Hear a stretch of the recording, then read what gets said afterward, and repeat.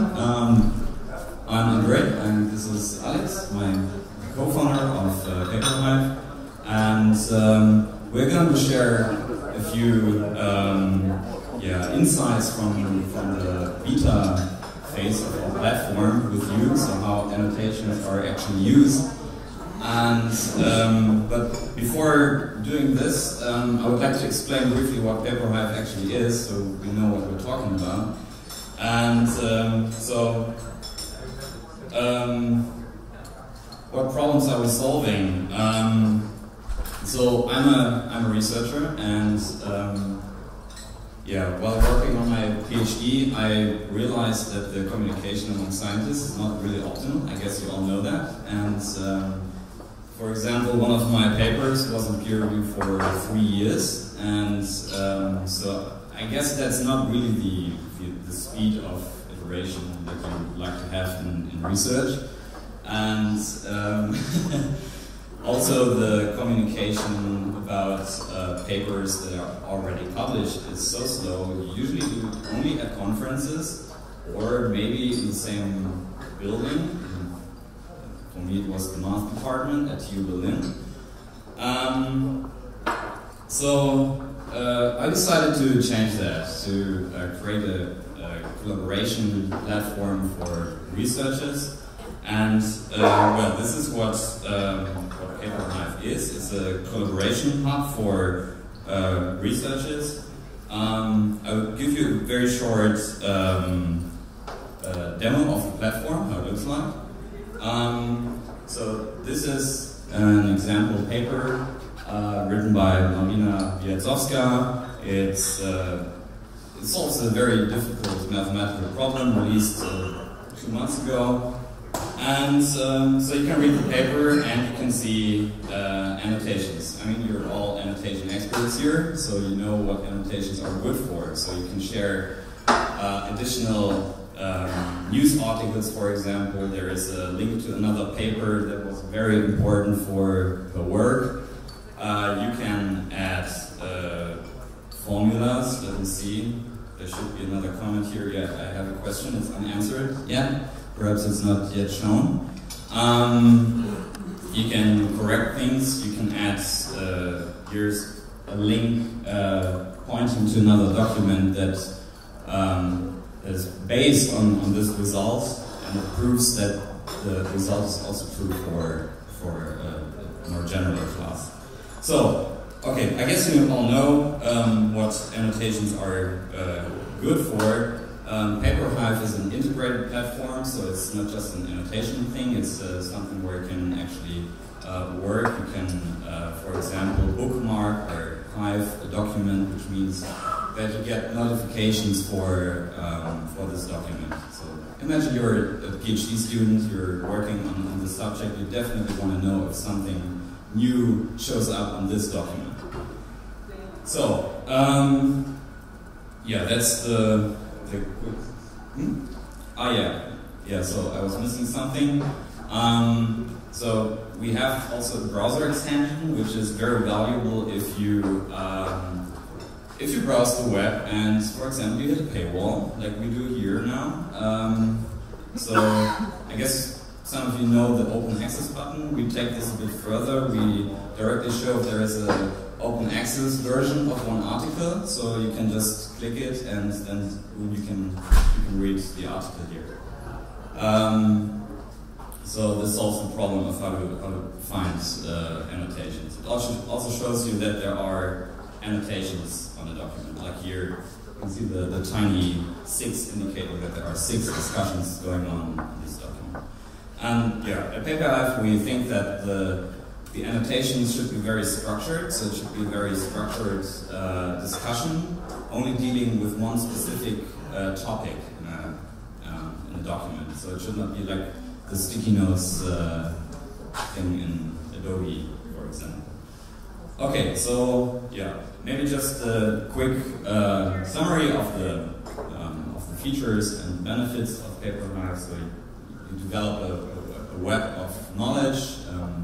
Readers help each other, and I didn't say that the comments are licensed under Creative Commons license, so you it basically if you give attribution. You can add formulas or images or links, whatever you want, data, code. And we're also closely following the W3C standard of draft to allow interchange of data. So if someone is willing to interchange data with us, just talk to us later. You can have deep links linking to a specific part of the text to share something in the text. We're integrated. This means that we have search features which are targeted at researchers, and we have hives for personalized notifications. So I guess now Alex will take over and explain how the beta phase looked like. Thank you very much. For me, as I said, the main goal of our talk today was to present how this specific feature in our platform, the annotation, was used in a small beta test that we conducted in the beginning of March and February, beginning of March. We did this with a very nice group of young master and PhD students here in Berlin, with the Berlin Medical School. So this is a picture of us. I believe we are also on it. They were very, very kind to join us and just look at our platform and use it for their most important daily work. What were the settings of the pilot beta test? The Berlin Medical School is something like a network between the three biggest universities in Berlin. There are approximately 7 thematics fields that are represented. Approximately 200 students are in this program, and we reach them per mail, basically. In this wonderful mail, inviting them to go to PaperHive, to our beta, and to just sign up and use it. We included 2 papers by students in the GMS. This is an important point. We tried to focus on 2 relevant, as we called, documents for them. And we had approximately 2 weeks of observation in which we wrote an email, again, 2 or 3 emails. A few general results. We were expecting something about, I don't know, Facebook or Twitter, with many people working on the documents. Though when we had 30 sign-ups and approximately 20 comments by different researchers, on different papers, not necessarily the 2 that we presented to them. And afterwards we conducted 15 feedback interviews. A big piece of information that I didn't mention is that the documents that currently are integrated with PaperHive include all of the archive articles, though in the next, these are approximately 1.2 million articles, and in the next week we're going to include a few million more, simply 10 times more. While archive, there are a lot of mathematics papers, so basically anyone who's in this field will be happy with the content available. From the feedback interviews, we learned why the people commented or why they didn't, what they liked about it. The next 2 subsections will be dedicated first to a few annotation examples. What do people actually wrote down in the platform? And the second part after this will be a few 3 big takeaways for the academic collaboration, empowered in this case by annotations. The first set of examples were dedicated to different types of questions that researchers, young researchers in this case, ask. They involve stuff like solution paths, or questions about further literature, or just questions for the explanation of something very, very, very hard. The problem with mathematics papers sometimes, and scientific texts in general, is that they're incredibly compressed. So statements are often per definition unclear. The second type of annotations in this academic context were dedicated to improvements of the papers. From simple corrections of typos or content or important typos probably in formula to, once again, clarification of statements, not asking for help, but just explaining what the meaning of a specific statement should be. And then again, simplifications for interdisciplinary readers.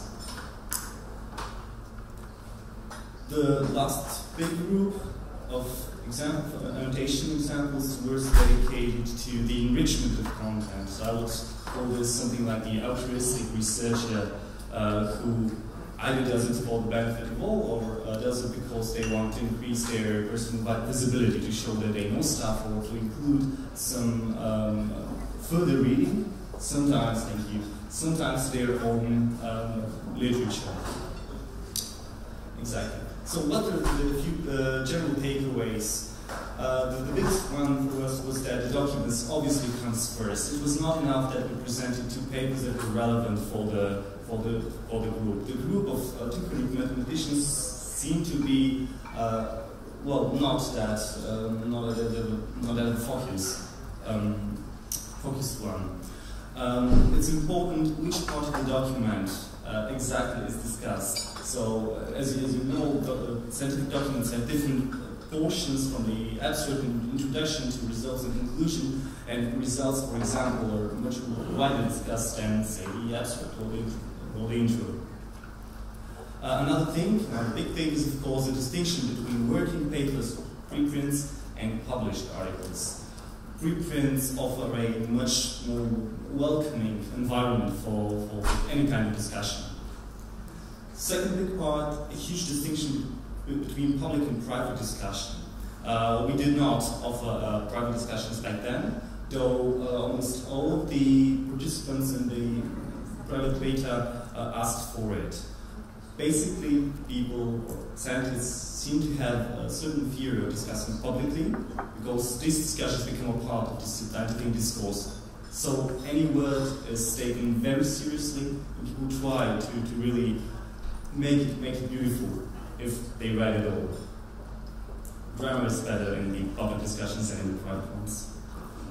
The last big takeaway, usage, supervised or forced by somebody, by a teacher, is much higher. Fair enough, we'll have a few minutes for questions. Our next steps for the platform after the small private beta and the improvements afterwards are a big partnership for us with the Library Consortium Knowledge. They make books open access, so we just started in partnership with them, making discussions and usage, collaborative reading of humanities books possible. Thank you very much.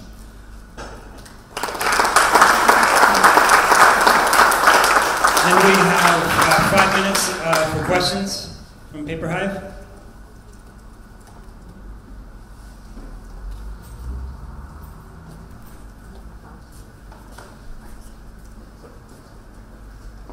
So in the 30 seconds it took me to sign up, sign in, find one of my papers and annotate it.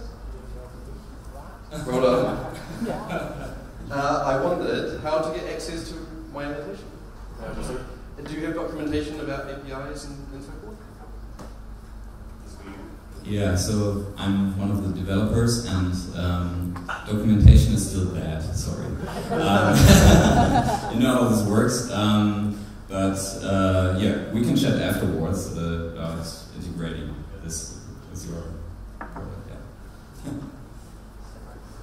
So yeah, there is an API. First, I want to clarify that. So there is an API. The comments are Creative Commons licensed, so you can use the content from our platform.